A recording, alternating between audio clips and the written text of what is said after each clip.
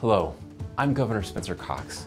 Did you know that people have been here in Utah for more than 13,000 years? It's a remarkable legacy of human endurance and adaptation. Today, this legacy is also under threat. Archaeological sites, these physical places where we can go to visit the past, are much more fragile than they look. And with more people visiting Utah's great outdoors than ever before, even actions that feel like a light touch can damage or even destroy a site forever. As Utahns, we are proud of our past. We are proud to visit Native American pueblos and petroglyphs, pioneer cabins, and Chinese railroad worker camps. We visit these sites every day to get closer to our own past and to learn something new about someone else's heritage.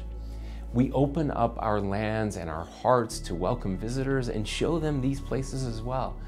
We do this out of respect for the past and what it can teach us. As our weather warms and we prepare to go out and explore our beautiful state, let's pledge to protect the past. Archaeologists at the Utah State Historic Preservation Office will provide weekly information to help you keep your pledge. When you sign up to pledge to protect the past, you will learn more about Utah's archaeology and what you can do to safeguard these irreplaceable places for future generations.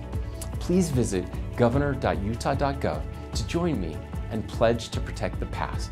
And thank you for helping us stop archaeological vandalism.